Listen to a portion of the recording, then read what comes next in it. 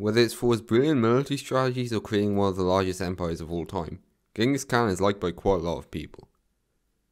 But there was one Baltic German man who took it even further. He wanted to be Genghis Khan. Roman von Ungern Sternberg, the Mad Khan.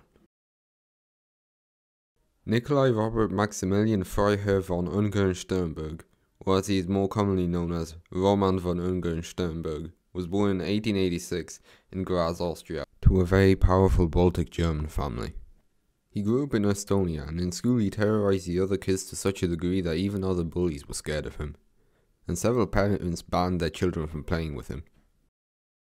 He went to a naval academy but never bothered to actually study, and broke just about every rule the school had.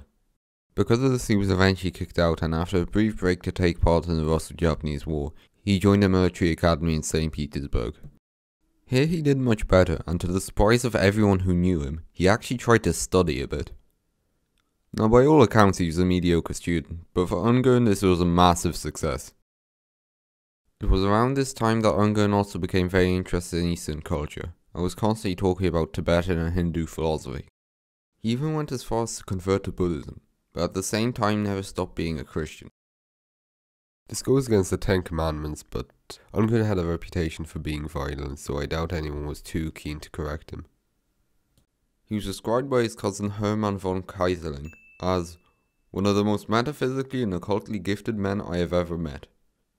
Keyserling also believed that Ungern could read the minds of people around him, and that he could see into the future to some extent. When the revolution of 1905 happened, a large group of Estonian peasants rose up and murdered several aristocrats, and also burnt down a lot of estates, one of them being the house in which Ungern grew up in. This event deeply traumatized Ungern, and convinced him that peasants are absolute monsters, and are completely incapable of ruling themselves. He described them as rough, untutored, wild, and constantly angry, hating everybody and everything, without ever understanding why. Basically just your average Twitter user.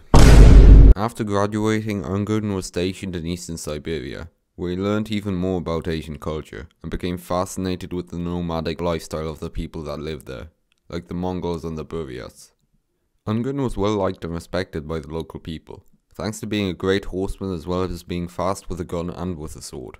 He was also known for being a heavy drinker, which would constantly get him into bar fights. This culminated with him getting hit in the head by a sword by a fellow officer during one of these fights.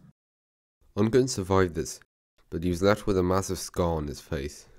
It's also possible that Ungern sustained some sort of brain damage here, which would explain a lot of the stuff he would later go on to do. Anyway, in 1913 he was transferred to the reserves and travelled to Mongolia, where he wanted to try and help the Mongols gain independence from China. But he was stopped by the Russian army. Now you've probably realised it's almost 1914, and that means it's time for World War I. Although he was born in Austria and was a Protestant, Ungern would remain completely loyal to Russia. He gained a reputation as being an incredibly brave commander, and showed absolutely no fear of death. So much so that he would often do cavalry charges on German machine gun outposts. Now by all accounts this should have been the end of him. But the sight of Ungern charging at them like an absolute madman usually scared the German soldiers enough for them to retreat. For his actions he was given basically every medal the Russian army had to offer. But all of this didn't stop him from getting kicked out of the army in 1916. Apparently he attacked another officer in one of his drunken rages. Just classic Ungern stuff. He was court-martialed and sentenced to 2 months in prison. After he was released from prison, he was sent to fight against the Ottomans in the Caucasus, where he met and befriended a certain Grigory Semyonov, a half-Buryat general who would go on to be one of Ungern's only friends. And then, in March of 1917, the unthinkable happened. The Tsar stepped down. For Ungern, this was an absolute disaster. Ungern believed that kings were appointed by God to rule, and by overthrowing the king, the revolutionaries were going against God. When the Russian Civil War started, Ungern and Semyonov would immediately side with the anti-communist whites. But they would soon start to run into problems with Admiral Kolchak, the leader of the White Army in Siberia. You see, even though he was anti-communist, Kolchak wasn't a monarchist.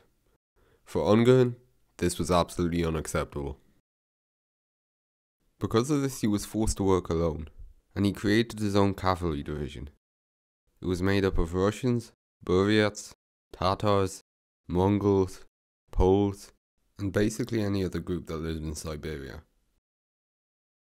Because he wanted to work independently from the rest of the White Army, he and his men couldn't count on the White Army for food and supplies.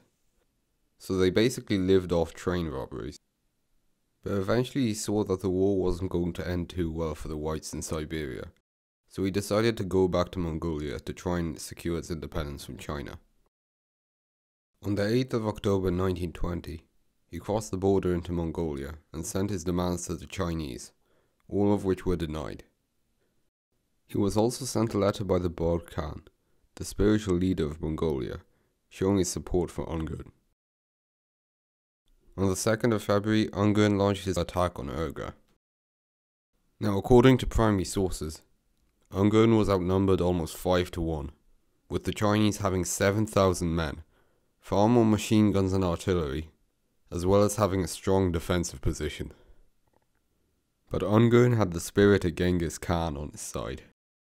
Before the battle started, he borrowed a tactic from Genghis, and lit a huge amount of campfires all around Urga, to make it seem like there was a gigantic army camped right outside. This massively damaged the Chinese morale, and the battle was a massive success for Ungern, who managed to gain complete control over Urga and freed the Baltic Khan from house arrest. In the end, the Chinese lost over 1,500 men. Ungern lost 60. By this point, people were seriously beginning to consider the possibility that this man might actually be Genghis Khan reincarnated. On the 21st of February, the Baltic Khan was restored to the throne, and the next day Mongolia was declared an independent monarchy. For his actions, Ungern and most of his higher officers were given a bunch of prestigious titles and positions, including the title of Khan, and Ungern immediately got to work trying to fix Urga. He cleaned the streets, promoted education, and even tried his hand at fixing the economy. At this point, things were looking pretty good for Ungern, but like so many ambitious rulers before him, he made the mistake of invading Russia. Or rather, Russia invaded him. In late 1921, after crushing most of the White Army in Siberia, the Red Army invaded Mongolia. Ungern had hoped that he would be able to push into Siberia and get support from the locals. Unfortunately for him, he didn't get the support he was looking for, and his army abandoned him. He was captured, and after a 6-hour-long show trial, he was executed. However, his legacy would live on, and Mongolia remains an independent country to this day. So the moral of the story is, you can be anyone you want. If a random Baltic German can become Genghis Khan 2.0, then so can you. See you next time.